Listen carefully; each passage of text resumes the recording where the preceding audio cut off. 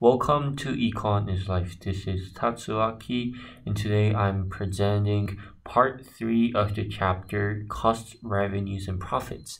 I'm going to talk about profits here. So, first of all, we all have to know the difference between profits and revenues. So, what exactly is profit or profits in economics? Well, total profit is basically total revenue take away economic cost.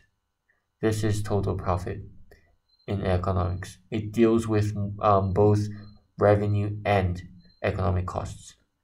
So what is economic costs?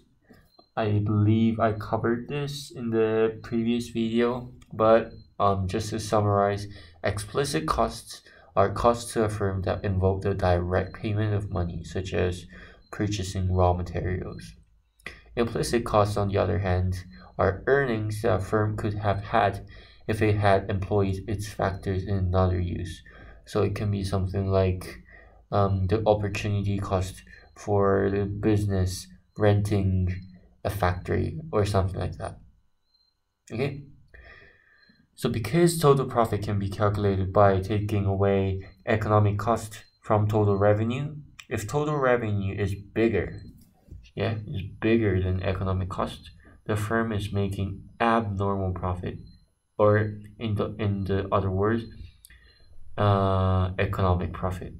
If total revenue equals economic cost, then the firm is making normal profit or zero profit, or we can also say zero economic profit. Both are fine. If total revenue is smaller than economic cost, then the firm is making losses or negative economic profits. These 6 terms are what you or IB Econ higher level students must know. It often comes up, and we need to use these terms during the exams. Okay. So now we're dealing with 3 types of scenarios. And this will show the relationship between profits. These are the shutdown price, the break-even price, and the profit maximizing level of output. So the first one, the shutdown price. What is the shutdown price? Well, it is a price that enables business to cover its short-term variable costs. It is price average variable costs. So this is another word, yeah? So covering its short-term variable costs. How can the business do that? Well, if you look at this diagram, you have marginal cost, average variable cost, and average total cost. As it says, it's short-term variable cost. Now we're looking at AVC, or average variable cost curve, and the lowest point of this AVC curve will be the point P here, the shutdown price P. If the business sets their price of their product P, this means the business is able to cover its short-term variable costs. Business must maintain the shutdown price, must, otherwise the business will fail immediately. So if the business cannot cover its variable costs, then the business is constantly making losses, and they won't be able to pay for anything. Yeah, but keeping the shutdown price does not mean the business can possibly maintain this price forever. The business cannot do this. They need to change their factors of production to make normal profits. Even though if the business can be able to cover its short-term variable costs, again, we also have to deal with fixed costs, right? As I mentioned in the cost video, total cost is the addition or the sum of fixed cost and variable cost. So the business has to find a way to produce their products or set their price in the price where they can cover the overall costs. Now there are some examples where we can look at that suggests or show the nature of the shutdown price.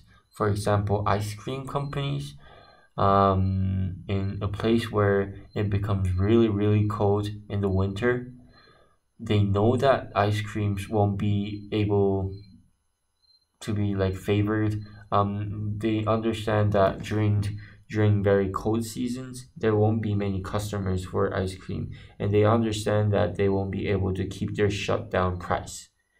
So what they do is they close during the winter season and they open maybe during the spring until fall, and they'll make lots and lots of profits during that time.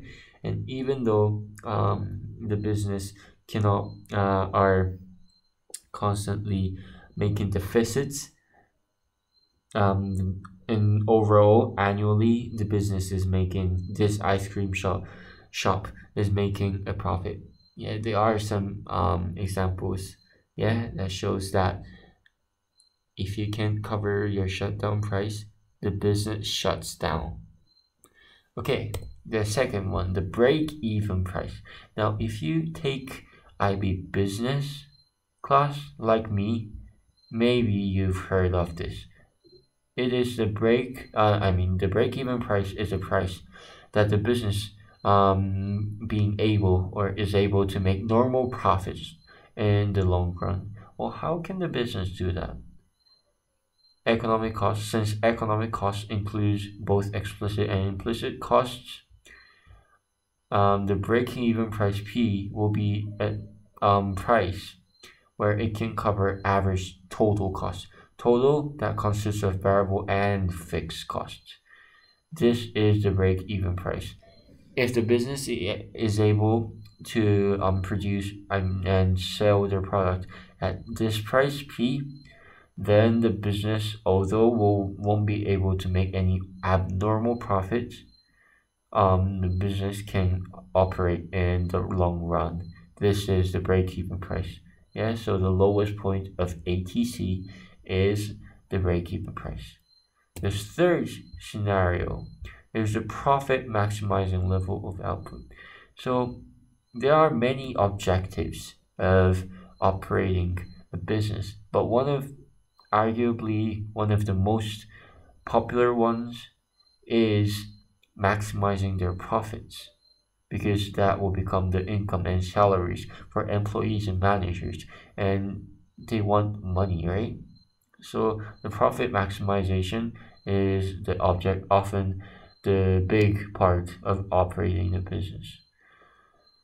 So profit maximization point can be calculated or can be found um, by looking at the point where marginal cost equals marginal revenue. The intersection point between MC curve and MR curve is the profit maximizing level of quantity. And if you go up, go up, go up, go up, it hits the demand. Yeah, so this will be the right price for the business to sell their product if they want to maximize their profits. Remember, always MC equals MR, and you'll find the Q, and you drag this line, dotted line, up, up, up until it hits the demand curve. This is the price. Yes? When MC equals AC, actually, the difference between average revenue and average cost becomes the most different. This is pretty complicated because it includes some knowledge of calculus, but you all have to, the only thing you have to remember here is that MC equals MR is the profit maximizing level of output. And I just found out that I wrote AC, but I mean MR. Yeah, sorry, this is MR. So okay, by doing this, MC equals MR, the business can be able to make abnormal profit. If you look at this, Now the difference between the first one and the second one is they have added AC curve here, but with their AC curve here, now we can see, so first MC equals MR, this is a point Q, you draw a dotted line up until it hits demand, this will be the price to sell, and the cost for the business will be the average total cost. It says AC, but it's the same for of ATC. Yeah, so the intersection between AC and this Q, line Q, yeah, is B. So this square box, PCBA or PABC or whatever, is the abnormal profit that the business can make when their profit is maximized. So this is the profit maximizing level of output. Okay, looking at the three scenarios, and now we're more in depth talking about profit maximizing level of output. So even though if the business is able to produce their products at the profit maximization level of output, this doesn't mean the business can always achieve abnormal profit, but sometimes it can also generate losses. So let's look at the three cases and what happens. So it is very useful because this yellow line, which is actually average cost curve that I drew, can be moved to observe different cases. For the first one, because if you draw a line here, the part where AC hits this dotted line is lower than the demand, just like we saw in the previous slide, the business is being able to make abnormal profit. This green box is abnormal profit. Okay, now let's look at the second diagram. This time, yeah, again MC equals MR. There's Q, you go up, and you hit the demand curve and the average cost curve at the same time. So what happens is that this time there's no this green square box that there is for the first one, but rather the cost and the sales revenue is the same, exactly the same. This means the business is being able to make normal profit or zero economic profit. So basically plus minus zero kind of. Okay, the third case where the business is making losses. So again, MC equals MR, Q, dotted line, up. First, it will hit the demand curve. This will be the profit maximizing level of output. However, AC cost curve is now above the demand curve, and this dotted line will hit this ATC or AC curve after or in above the demand curve. So this green box now is actually representing losses. Yeah, so this will be C, this will be P, this PCAB, let's say if you write an alphabet here, A, B, this PCAB is showing the losses that the business is experiencing. So by looking at different positions of AC curve, we can understand what generating abnormal profit, normal profit, and losses look like. Okay, so thank you for watching these websites.